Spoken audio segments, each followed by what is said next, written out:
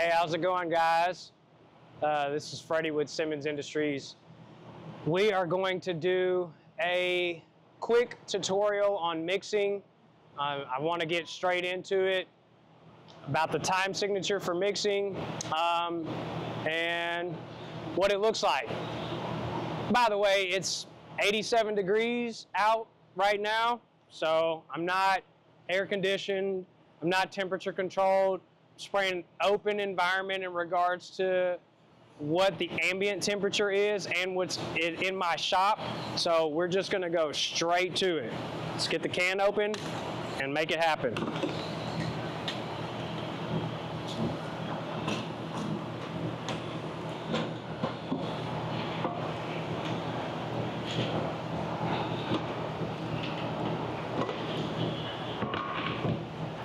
All right, color in the A side.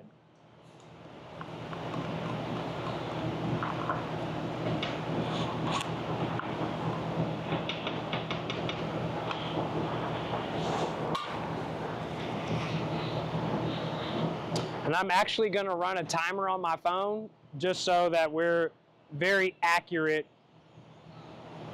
with mixing. All right.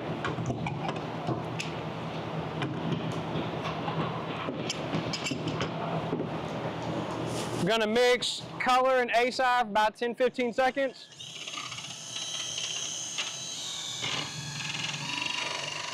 Mind you, I use as high a speed on the drill as I can without sloshing the material out.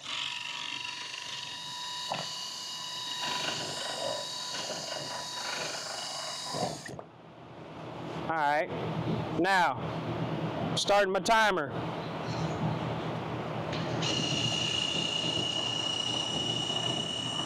I usually mix the B side and the A side component together, you know, pouring it all out, getting it all together. Usually takes about 15 seconds, and then we're off to the races.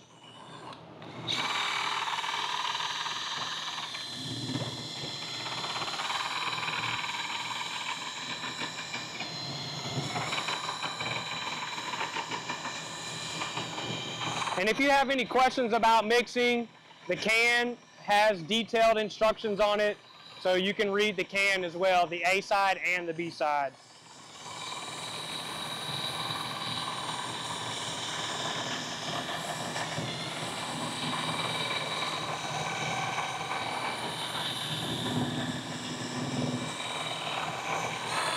Once you get close to a minute, we start getting thick.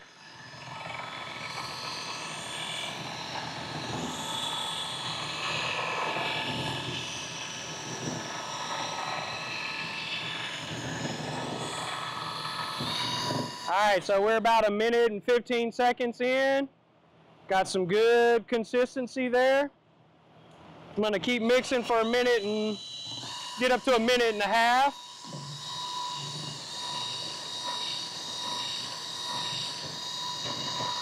All right, there's my 1.5 minutes.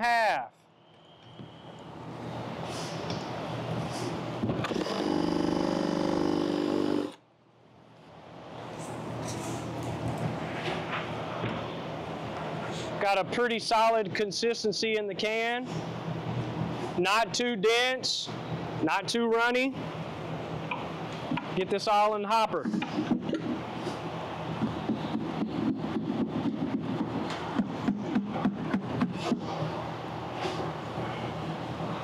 I spilled a little bit on top.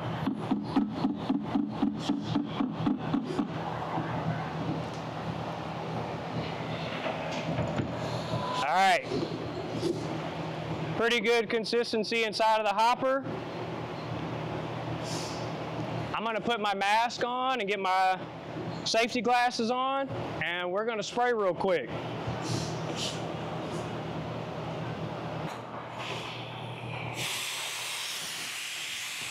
All right, let's go.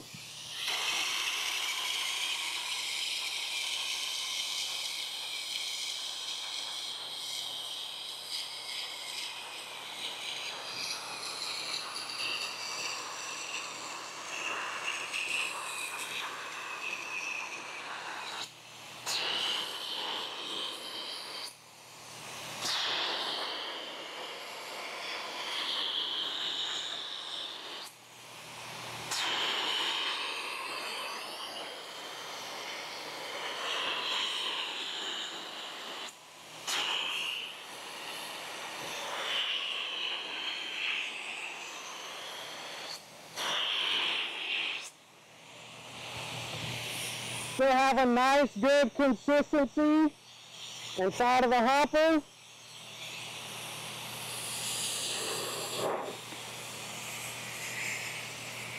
I've got good coverage. I'm just going to texture now.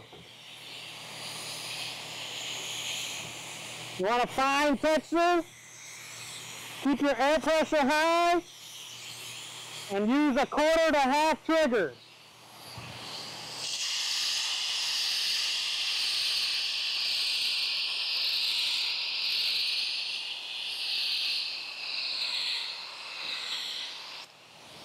That gives you a nice fine texture.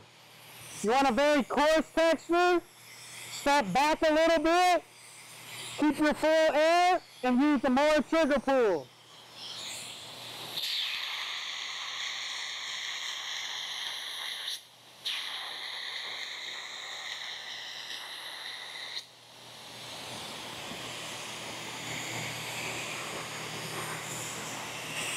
And if you truly want a very hard texture, that's going to be like sandpaper and rip your skin off, the easiest way to achieve that is to let the liner flash for just a few minutes, and then you can come back with a heavy fog with full trigger pull, with all air pressure, and when you fog it from a high distance, you'll get a very dense, coarse texture that'll rip your skin off. So if you want to do that, this is how you achieve it. I'm going to step back and I'm going to coarse texture.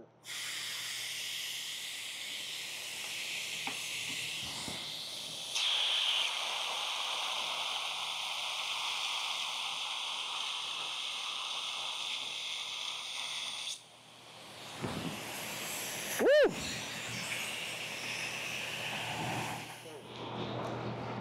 If your material seems to get a little dense inside of the hopper, like this is right here, it's okay. There's nothing wrong with just stirring it a little bit and see it softens right back up. See how it softens up and moves? It doesn't take much, but you can get the consistency that you want out of it simply by mixing it a little longer. And this is the effect that you can get out of it.